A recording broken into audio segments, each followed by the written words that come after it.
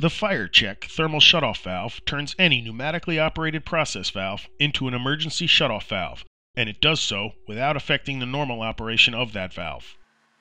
The FireChek valve is testable and resettable, and offers other significant advantages over fusible links, fusible plugs, and plastic burn-through tubing. Here's how it works.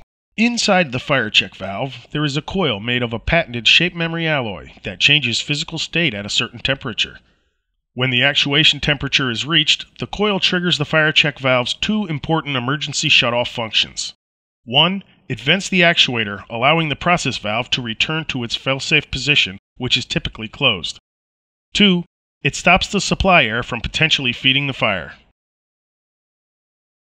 The FireChek valve installs simply on the supply air line of the process valve's pneumatic actuator, either as a retrofit or a new installation.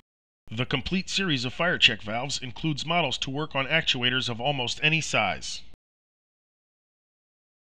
For smaller actuators, the FireChek valve is used by itself, and it can be installed anywhere on the supply air line to the actuator.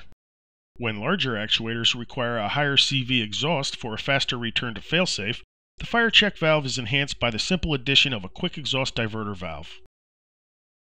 When extremely large actuators require local thermal shutdown capability, the FireChek valve is packaged with a high-flow pilot valve.